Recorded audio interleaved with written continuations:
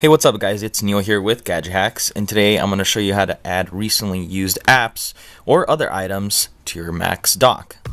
On your Mac, just go ahead and open a terminal window using Spotlight Search if you want to do it that way, which is quicker, or you can go to the Applications folder and go to Utilities and you'll find Terminal in there. Once it's open, use the following command line, which you can copy and paste from this guide over at gadgethacks.com, and just hit Enter. Once you hit enter, it might take a few moments. Your screen may go black.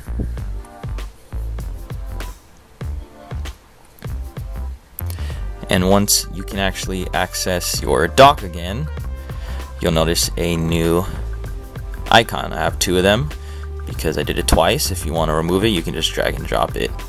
But now if I click on it, you can see I have my recently used applications. At this point, you can close terminal. Now if you want to change the look of it or what's displayed, you can do a fan view, which is pretty cool, or you can also just do a basic list, which is a little more minimal. Oops. And you can also change what's displayed. If you don't want applications, you can do recently used documents, recent servers, favorite volumes, and favorite items.